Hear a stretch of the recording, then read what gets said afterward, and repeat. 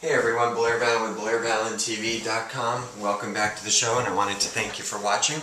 And as I did in the last episode, went over a chart that I've been looking at and some different stats regarding short sales. I want to go over the next segment in that, which is basically the active number of foreclosures, which does relate to short sales because a lot of what's been on our market recently has been short sales and foreclosures.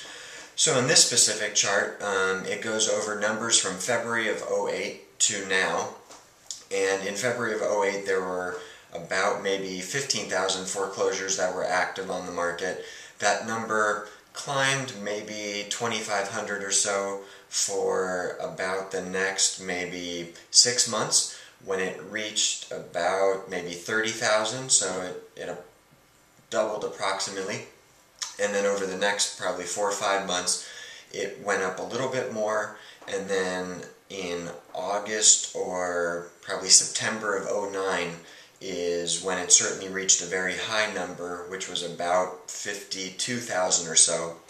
And it stayed around there, or that point, till, let's see, January or so of this year, and then it's gone down a little bit. So obviously this is just for the Phoenix market, not representative of every market across the country, but certainly probably representative of markets like California, Nevada, Florida, maybe some other ones as well, but definitely the ones that have been hardest hit are pretty comparable to this.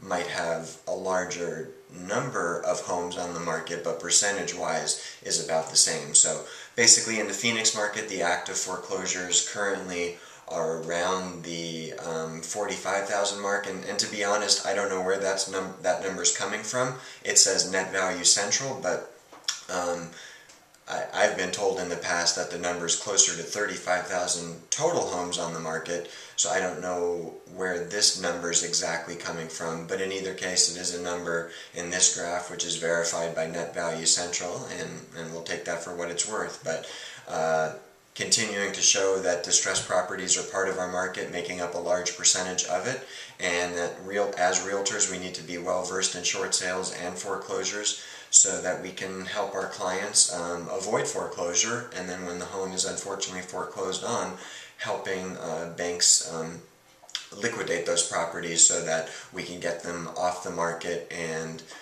into a new homeowner's hands. So appreciate you watching, and remember that we're here to help improve America's economy one home at a time, and we'll see you next time. Thanks!